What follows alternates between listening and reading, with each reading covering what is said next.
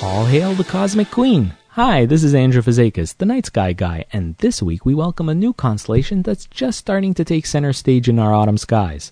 Look up on any clear night, and you'll find Cassiopeia, the Queen, sitting majestically high in the northeastern heavens. Cassiopeia eternally circles the North Star directly opposite to the famous Big Dipper, which incidentally is currently resting close to the northern horizon in the fall evenings.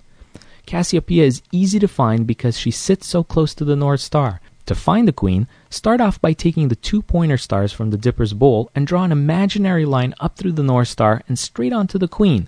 You can't miss her because she's made up of 5 bright stars forming a zigzag or a sideways W shape. In Greek mythology, where she gets her name, Cassiopeia is known as the proud Queen of Ethiopia, wife of King Cepheus, and mother of Princess Andromeda. Gaze at the Queen from a dark sky or maybe with a pair of binoculars in the city, and you'll probably notice that it's chock full of countless number of stars. That's because the Milky Way band runs straight through this constellation. In fact, what you're seeing in Cassiopeia is one of our galaxy's neighboring spiral arms filled with starry dust clouds.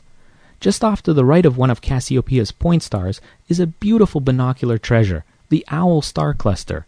Made up of 80 stars, it lies inside that next-door arm of the Milky Way galaxy at a whopping 9,900 light-years away.